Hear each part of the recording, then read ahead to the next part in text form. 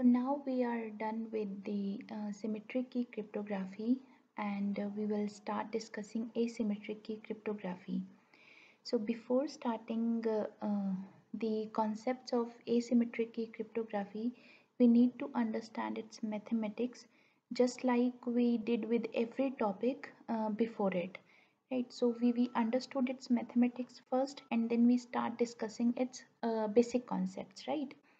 So, in asymmetric key cryptography, we use prime numbers a lot, right? So, to understand this kind of cryptography, which is private key cryptography, or we can also call it asymmetric key cryptography, we need to understand the concept of primes, because this kind of cryptography it uses primes extensively, right? So in this section we will be discussing only a few concepts and some facts regarding to primes, and those facts will form the basis of asymmetric key cryptography, right? So first we will understand that what are primes, how do they work, how do we factorize primes, and all these things. So broadly, there can be three groups of the positive integers. One is the number one itself, okay? Then we have primes, and then we have composites. So number one, we have a different category for number one, because there is only one divisor of this number. Prime numbers are the numbers which have exactly two divisors, okay? And these two divisors are the number itself and the number one, which is this one, okay?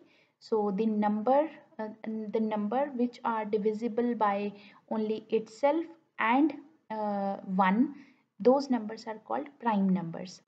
The third category of positive integers is called composites. These numbers are the numbers which have more than two divisors.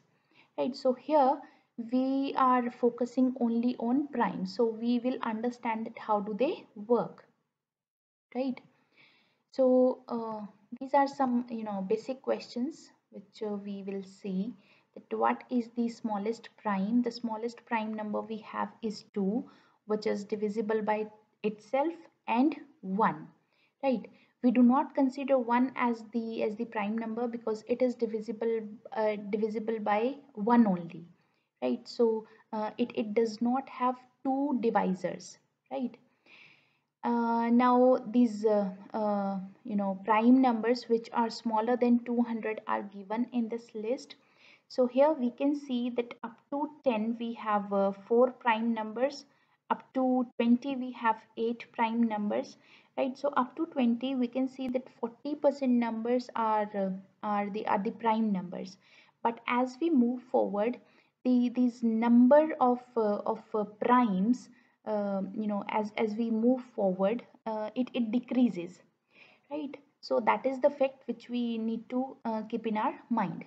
So this is the list which is showing the prime numbers which are less than 200.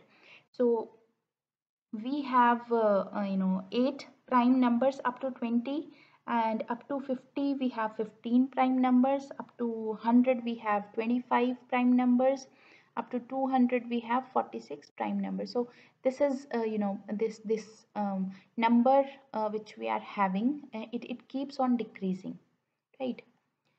Next comes the prime factorization. How do we factorize the prime numbers? Because the opposite thing is easy. Multiplying various numbers is easy, but factorize a given number is a difficult task. And especially the prime factorization is difficult because we need to factorize the number in terms of prime only. Okay, so you need to represent the given number in this form. You have to represent this n in the form of these factors, and these factors have to be the prime numbers. So that is quite difficult task. So while factorizing a number, we have to write it as a product of other numbers, right? And factoring a number is relatively hard compared to multiplying the factors together that I was telling you to generate the number. So the prime factorization of a number n is when it is written as a product of primes, right? So if you have this number 91, if you want to write its factors, then you want to write, or you want to go with this prime factorization, then you have to write its factors which are themselves prime, right? So 91 can be written as 7 into 13. So here we can see the 7 and 13, these numbers are primes, right? So that is quite a difficult task. Just like this, this 3600. Now this is a small number, but if this number is large, the task becomes more difficult, right? So this 3600 can be written as uh, these factors which themselves are prime, right? So we can write 3600 just like this. So factors हम लोग जैसे calculate करते हैं, we can calculate it just like by dividing it with the different numbers, right, which are prime. So 3600 if we start with, so पहले हम इसको 2 से divide कर सकते हैं, then we keep on dividing it until we are unable to divide it with 2, then we try to divide it by 3 and then 5, and this process goes on, right? So this is how we factorize the primes. So these things we will need further, so that is why we are discussing all these things over here. Next comes the relatively prime numbers and GCD. So this topic we have already discussed in one of the previous class when we discussed about GCD of the given numbers. We discussed the Euclidean algorithm and all those things. So I told you at that time also that two numbers are relatively prime if their GCD is equal to 1, right? And we call these numbers as co-primes as well. So they can be called relatively prime or co-prime. So don't get confused between these two terms. They are same, right? So if they have no common divisor apart from 1, we call these two numbers as co-primes or relatively prime. And we represent it as, if you remember GCD, then we write both the numbers A, B, this value is equal to 1, right? So this is how we write it. Here this example is also given. 8 and 15, we can say they are relatively prime. Why? Because the factors of 8 are these are 1, 2, 4 and 8, and the factors of 15 are 1, 3, 5 and 15. So we can see that the greatest common divisor into in these factors of 8 and 15 is 1 only, right? So we can say that 8 and 15 are co-primes or they are relatively primes. And so in this book we or in our syllabus we use these terms mostly, this relatively prime, okay, instead of co-primes. So we can also determine the GCD by comparing their prime factorizations and using the least power method. So how do we do that? We will be factorizing the given number in terms of prime, okay, using this prime factorization which we discussed in previous slide. And the second number also, it will be written as using prime factorization, and then we find out the GCD using their least powers. So here you can see the least power of the smallest power of 2 is this 2 raised to 1, so it is written over here. Smallest power of 3 is 3 raised to 1, so it is written over here. And the smallest power of 5 is, it is having 5 raised to 2, and here there's nothing, so we consider it as 5 raised to 0. So this is the smallest power of 5. So when we calculate this thing, we get 6 as answer. So we can say that GCD of 18 and 300 is 6. So we can opt any of these methods to find out the GCD, right? Next comes the cardinality of primes. So this when the concept of prime it came into existence, then two questions arised. First was, is there a finite number of primes, or the list of primes is infinite, right? And second is that how many primes are smaller than or equal to the equal to the given number, right? So the answer to first question is we have infinite number of primes. Okay, so that is the answer of first question. And to calculate the number of primes, you know that how many primes we have which are smaller than or equal to a given number. Say for example, we are given a number, and how do we find out that how many primes do we have which are smaller than or equal to that given number? So for that we have this expression for using which we can find out the number of primes. So here we use this function, which is the pi n function. Okay, this is the function, and we can use this expression to find out the number of primes which are smaller and equal to the given number. So this n will be given, and we can find out the number of primes which are smaller than this or equal to this using this expression, right? So we can say that if we write this pi 1, its value will be, oh sorry, its value will be 0. Okay, if we write pi 2, its value will be 1, right? If we write pi 3, its value will be 2, right? Because the numbers which are smaller or equal to 3 and r prime are 2, which are 2 and 3 itself, right? If we write pi 4,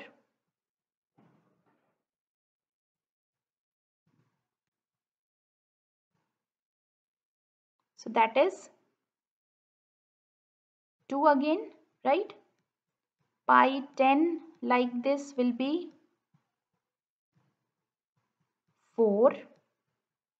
Okay, pi 20 will be 8, pi 50 will be 15, pi 100 will be 25, and so on. But if this value of n becomes so large that we cannot calculate the number of primes which are smaller than or equal to n just by counting it, then in that case we can make use of this expression, right? So this expression, it has this Gaussian function into it, which defines the upper limit, and the Lagrange's value, which defines the lower limit, right? So we can find the number of primes which are less than this number, which is 10 lakh, right? So how can we find out using this expression? So if we make use of this expression to find out the number of primes which are less than 10 lakh, this will be the answer. Okay, let me erase it. So it will always give you the approx range, right? So using this expression, the approximation which we get is this range, okay, from this to this, and the actual number of primes which are less than this 10 lakh is 78,000. So you can see 78,498. So you can see that the exact number of the primes which are less than this number is between this range. So this expression can give us the range, right? So these things you don't need to remember, but you should know about these things. So that is why I'm covering all these things, right? Okay. Next we have how do we check that whether a given number is prime or not, right? Because small numbers we can find out up to 100 or up to 200 we can remember also. But if the value of number is if the number is large, then how do we check whether it is prime or not? So we can determine it using this value square root of n. So we need to see that if the number is divisible by all the primes which are less than square root of n, then we say that the given number is prime, right? So this method is insufficient but inefficient, but we can still make use of it to find out whether a given number is prime or not. So I'll show you the example as well.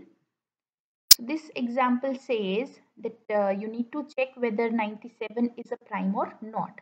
So what we simply do, we will be finding out the square root of it, and if the square root is not an integer number, we'll be finding out its floor value. So the floor value of square root of 97 is 9. So we need to now check the prime numbers which are less than 9, and those numbers are 2, 3, 5 and 7. So we need to now see that if this 97 is divisible by any of these numbers. So if they are not, then we can say that the given number is prime, otherwise it is not. So 97 is not divisible by any of these numbers which are less than 9, okay, which is less than square root of the given number. So we can say that 97 is a prime number. Now there is another example of 301. So we need to check its square root, right, which is 17. This floor value, its floor value is 17. So the prime numbers which are less than 17 are these one, right?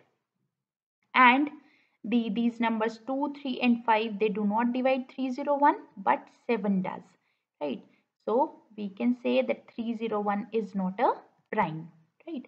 It must not be divisible by any of the number which are smaller than this, right, or equal to this.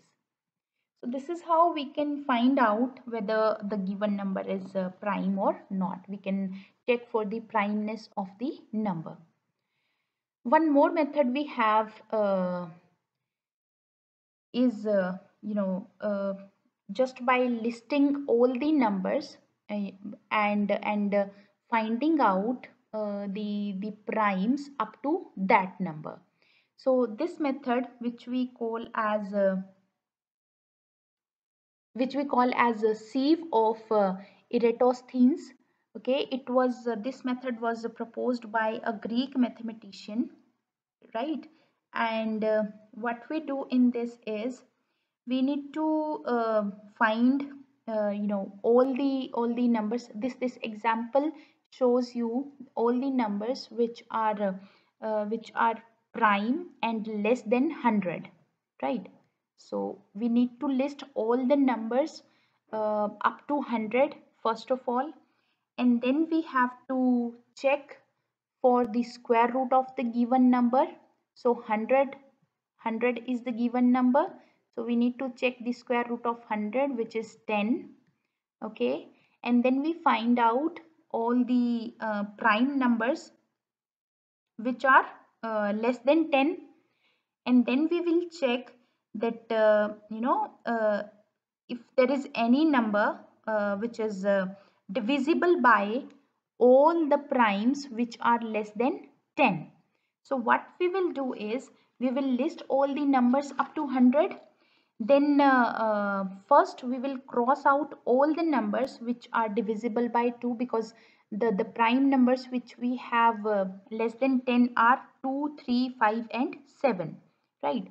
So first we will cross all the numbers which are divisible by 2 except 2 itself. Then we cross out all the numbers which are divisible by 3 except 3. Then we cross all the numbers which are divisible by 5 except 5 itself. Then we cross out all the numbers which are divisible by 7 except 7 itself. So the numbers which are left, they all are prime numbers. So in this up to 100, we can get the total number of prime numbers. So if you count in this table as well, we have 25 numbers left after crossing all the numbers which are divisible by 2, 3, 5 and 7, right? So this is one other way which we can use to find all the primes which are less than the given number, right?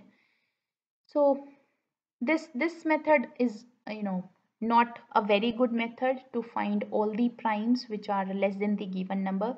So we have another method with us, which is extensively used in asymmetric key cryptography, okay, which is much easier than this, and it takes less time.